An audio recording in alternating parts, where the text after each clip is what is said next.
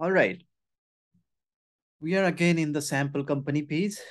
Sample company को नाम चाहिँ क्रेक्स डिजाइन एन्ड ल्यान्डस्केपिङ सर्भिसेस हो, जुन चाहिँ तपाईँको ल्यान्डस्केपिङ सर्भिसेस प्रोभाइड गरिरहेछ।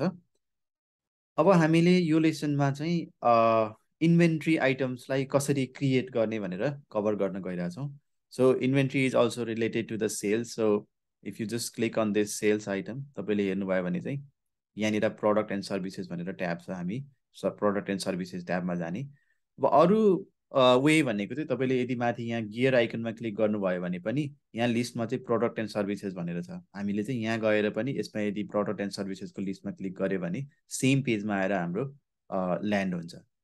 सो बेसिकली कुनै पनि कम्पनीमा प्रडक्ट एन्ड सर्भिसेस चाहिँ mainly 3 types of product and services हुन्छ। First is like inventory product, होइन, इन्भेन्ट्री आइटम्स। इन्भेन्ट्री आइटम्स भनेको चाहिँ यस्तो इन्भेन्ट्री जसको चाहिँ हामीले कति क्वान्टिटी पर्चेस गऱ्यौँ, कति क्वान्टिटी सेल्स गऱ्यौँ र आजको दिनमा हामीसँग कति क्वान्टिटी चाहिँ स्टक अभाइलेबल छ भनेर हामीले चाहिँ त्यो क्वान्टिटी इन आउटलाई ट्र्याक गर्नुपर्ने हुन्छ भने चाहिँ त्यस्तो टाइपको इन्भेन्ट्रीलाई चाहिँ हामीले इन्भेन्ट्री आइटम्स भन्छौँ, राइट। सो त्यसको मतलब चाहिँ के हो भने इन्भेन्ट्री आइटम्सको चाहिँ हामीलाई क्वान्टिटी ट्र्याक गर्नुपर्ने हुन्छ। जस्तो अब कुनै पनि कम्पनीले चाहिँ लेट्स से फिजिकल प्रडक्ट बेचिरहेछ, होइन, टेलिभिजन बेचिरहेछ, मोबाइल फोन बेचिरहेछ, या कुनै क्लोथ्सहरू बेचिरहेछ भने चाहिँ हामीलाई कति क्वान्टिटी किन्यौँ, कति क्वान्टिटी सेल भयो र कति क्वान्टिटी चाहिँ आज बाँकी छ भनेर हाम्रो ट्र्याक गर्नुपर्ने जरुरी हुन्छ भने, र हामीलाई प्रफिट पनि त्यही अनुसारले क्यालकुलेसन गर्नुपर्ने छ, त्यसको कस्ट कति पर्यो भनेर हेर्नुपर्छ भने चाहिँ त्यस्तो टाइपको इन्भेन्ट्रीलाई चाहिँ हामीले इन्भेन्ट्री आइटम भन्छौँ। सो अब हेरौँ, यहाँनिर नयाँ इन्भेन्ट्री क्रिएट गर्नको लागि चाहिँ हामीसँग दुईवटा अप्सन छ। एउटा चाहिँ यो न्यू बटन क्लिक गऱ्यो भने 1 by 1 क्रिएट गर्ने। अर्को अप्सन भनेको चाहिँ एउटा एक्सेलमा या गुगल सिटमा चाहिँ तपाईँले टेम्प्लेट बनाएर त्यो टेम्प्लेटमा सबै इन्फर्मेसन हालेर चाहिँ एकैचोटि मल्टिपल प्रोडक्ट्सहरू चाहिँ अपलोड गर्ने। सो फर इक्जाम्पल अहिले यो लेसनमा चाहिँ म इम्पोर्ट गर्दिनँ, तर पछि ट्रान्जेक्सन्स लेक्चर जुन हाम्रो सेपरेट एक्सर्साइजेस भिडियोजहरू हुन्छ त्यसमा चाहिँ हामी मल्टिपल प्रोडक्ट्स पनि इम्पोर्ट गर्छौँ। But the process is just click on this import. त्यस पछाडि क्विक बुक्समा चाहिँ बिचको यो विन्डो खोल्छ जसमा चाहिँ तपाईँले सिएसपी file, Excel file or Google seat फाइललाई use गरेर चाहिँ पहिला डेटालाई सबै जति पनि फिल्डहरू छ, कोलमहरू छ, त्यसलाई म्याप गर्ने, म्याप गरेपछि इम्पोर्ट गर्ने। हामी चाहिँ पछि ट्रान्जेक्सन लेक्चरमा त्यसलाई कभर गर्नेछौँ। यसमा सिम्पली क्विक बुक्सले स्याम्पलको फाइल पनि दिएको छ। यो टेम्प्लेटलाई पनि युज गर्न सक्यो, एक्सेलमा गर्ने हो भने या सिएसपी फाइलमा गर्ने हो भने, होइन, गुगल सिटमा गर्ने हो भने तपाईँले यो पनि स्याम्पल हेरेर पनि प्रिपेयर गर्न सक्नुहुन्छ। But for this lecture we are going to just create a one inventory item with this new button. अब तपाईँले न्यू बटनमा क्लिक गरे पछाडि चाहिँ तपाईँको यो नयाँ विन्डो ओपन हुन्छ जहाँ चाहिँ हामीलाई कोही कुछ भनिरहेको छ कि तपाईँले कस्तो टाइपको प्रोडक्ट चाहिँ क्रिएट गर्न खोज्नु भएको हो, inventory, non inventory, service yeah bundle. So this lesson is for inventory product. So यदि हामीलाई चाहिँ कुनै इन्भेन्ट्री प्रडक्टको चाहिँ क्वान्टिटी इन एन्ड आउट र ब्यालेन्सको पनि कभर गर्नुपर्ने छ भने चाहिँ वी आर सेलेक्टिङ इन्भेन्ट्री। बाँकी यो रेस्ट चाहिँ नेक्स्ट लेक्चरमा हामी कभर गर्छौँ। Just click on this inventory. जब तपाईँले इन्भेन्ट्री आइटममा क्लिक गर्नुहुन्छ तपाईँको फेरि नयाँ फर्म खुल्छ यहाँनिर। सो अब यो फर्ममा चाहिँ हामीले सबै इन्फर्मेसन एड गर्ने हो। So let's add one new product here. So your landscaping company भएको भएर चाहिँ I'm just going to create a new product called lights pole 10 feet. So lights pole 10 feet. जुन गार्डनमा या ब्याकयार्डमा चाहिँ लाइट्सहरू राख्नको लागि चाहिँ 10 फिटको पोल हामीले चाहिँ बेचिरहेछौँ भने त्यो लाइट्स पोलको 10 फिट भयो। एसकेयु भनेको चाहिँ स्टक किपिङ युनिट भन्छ। सानोतिनो बिजनेसहरूले चाहिँ खासै यसलाई युज गरेको हुँदैन। यदि ठुलो कम्पनी छ भने चाहिँ त्यसले प्रडक्ट कोडहरू बनाएर चाहिँ एसकेयु मेन्टेन गरेको हुन्छ। But for now we are just ignoring this. यदि तपाईँसँग चाहिँ प्रडक्टको पिक्चर छ भने you can upload the picture here. त्यस पछाडि क्याटेगोरी, यदि तपाईँको चाहिँ धेरै प्रडक्ट्सहरू छ तर त्यसलाई चाहिँ मल्टिपल क्याटेगोरीमा मेन्टेन गर्नुहुन्छ, जस्तो यो स्याम्पल कम्पनीमा हेर्नु भने चाहिँ design related, फाउन्टेन्स related, ल्यान्डस्केपिङ related, different types of category छ, त्यसलाई हामीले युज गर्न सक्यौँ। But for now we are just ignoring the category also. Initial quantity on hand, यहाँ चाहिँ अलिकति इम्पोर्टेन्ट छ। Even if you have some inventory at on hand, हामीले यो सेक्सन चाहिँ युज कहिले पनि नगर्ने, किनभने जब हामीले यो inventory on hand initial quantity on hand add गर्छौँ, क्विकबुक्सले चाहिँ अटोमेटिकली एउटा जर्नल इन्ट्री क्रिएट गरिदिन्छ back एन्डमा to record the inventory value. So यदि मैले यहाँनिर चाहिँ केही क्वान्टिटी राखेँ भने यसले चाहिँ इन्भेन्ट्रीलाई डेबिट गरेर ओपनिङ इक्विटी अकाउन्टलाई क्रेडिट गरिदिन्छ, जसले चाहिँ हाम्रो ओपनिङ ट्रायल ब्यालेन्सलाई चाहिँ एफेक्ट गर्ने भयो। सो जहिले पनि यो सेक्सनलाई चाहिँ युज गर्दाखेरि चाहिँ 0 नै भनेर युज गर्ने। सो आजको दिनमा हामीसँग let's say quantity on hand चाहिँ 0 छ भन्ने। एज अफ डेट भनेको चाहिँ नर्मली जुन इयर तपाईँले स्टार्ट गर्दै हुनुहुन्छ त्यसको स्टार्टिङ डेट राख्नुभयो भने चाहिँ द्याट इज गुड।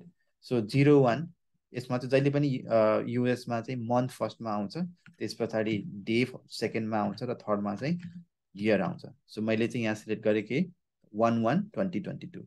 अब रिअर्डर पोइन्ट भनेको चाहिँ अब मैले यो इन्भेन्ट्री बेचिरहेको छु भने क्विकबक्सले चाहिँ मलाई एउटा सर्टेन लेभलमा इन्भेन्ट्री घटेर पुगिसके पछाडि त्यो टाइममा चाहिँ मलाई नोटिफाई गरोस् कि तपाईँको चाहिँ यो इन्भेन्ट्री चाहिँ अलिअलि लो भइसक्यो भने चाहिँ त्यस्तो टाइपमा चाहिँ हामीले रिअर्डर पोइन्टको चाहिँ युज गर्छौँ। सो लेट्स से यो लाइट पोल चाहिँ मसँग 20 पिस बाँकी रहँदाखेरि चाहिँ यहाँ माथि लो स्टक भनेर देखाओस्, त्यसको लागि चाहिँ मैले यहाँ रिअर्डर पोइन्ट चाहिँ 20 राखेको।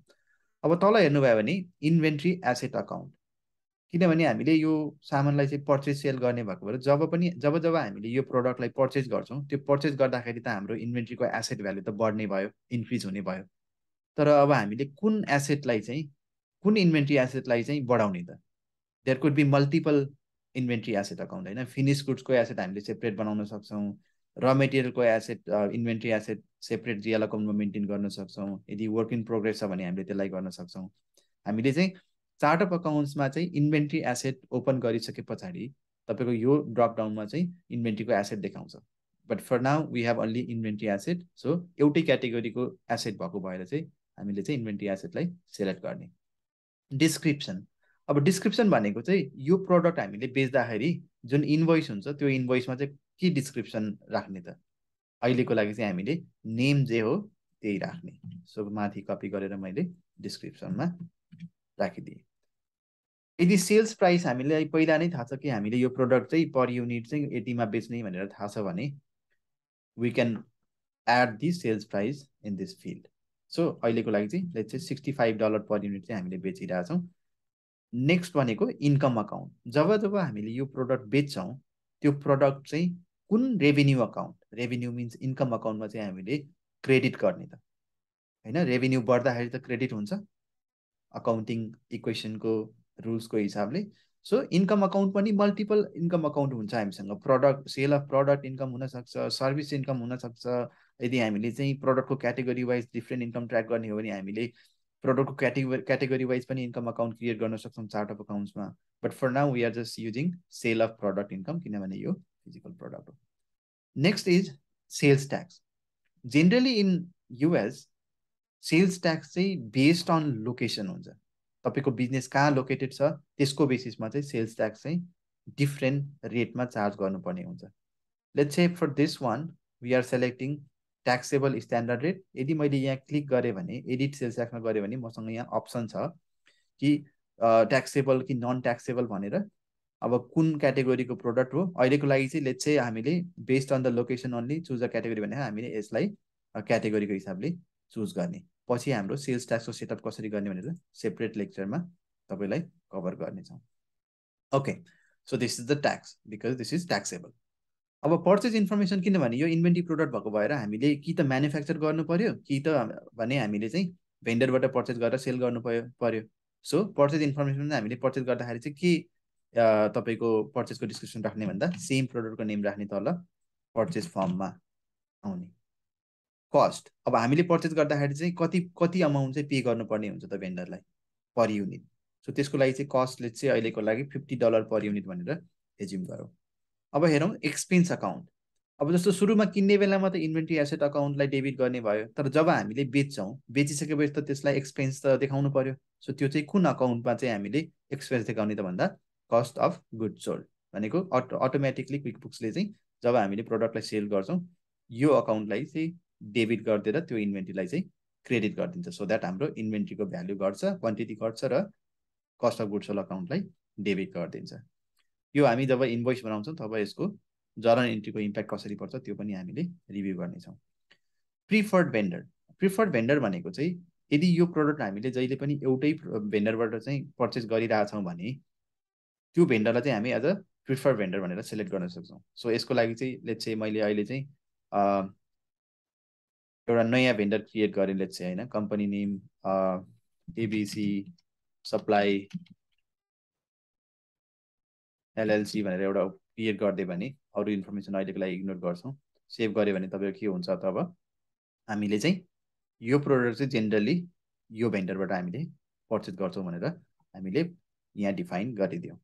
अब तल यसको अप्सन के छ त save and close. Save and close गऱ्यो भने चाहिँ यो रेकर्ड सेभ हुन्छ अनि हामीलाई ब्याक टु दिस पेजमा लैजान्छ।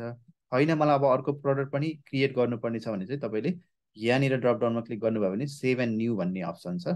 So you can just click on save and new or save and close. So अहिलेको लागि हामीले एउटा मात्रै क्रिएट गर्ने हो, so I am using save and close. So तपाईँले हेर्नुभयो भने चाहिँ यहाँनिर अब हाम्रो के भयो त भन्दा प्रोडक्ट सेभ भयो होइन। सो तपाईँले यहाँ तल खोज्नुभयो भने चाहिँ हाम्रो त्यो प्रोडक्ट चाहिँ कहीँ बनेको होला। सो लेट्स से यहाँ आयो नि होइन। सो यदि मैले यो हटाएँ भने लाइट पोल्स भनेर कहाँ आइरहेछ त, यहाँ आइरहेछ नि होइन। लाइट पोल 10 फिट, टाइपमा छ इन्भेन्ट्री, सेल्स डिस्क्रिप्सन जे हामीले हालेको थियो, sales price 65, cost price 50, taxable यस, क्वान्टिटी 0 अनि रिअर्डर पोइन्ट चाहिँ 20। अब यो प्रोडक्टलाई यदि हामीले एडिट गर्ने हो भने तपाईँले यहाँ क्लिक गरेर त्यही फर्ममा गएर फेरि एडिट पनि गर्न सक्नुहुने भयो। अब होइन यो प्रोडक्टलाई मलाई डिएक्टिभेट गर्ने हो भने मेक इनएक्टिभ पनि गर्न सक्नुहुने भयो। यो प्रोडक्टलाई डुप्लिकेट गरेर केही अर्को प्रोडक्ट बनाउने हो भने डुप्लिकेट गर्न सक्नुहुने भयो। यसको क्वान्टिटी एडजस्ट गर्ने या भ्यालु एडजस्ट गर्ने हो भने यहाँ अप्सन छ।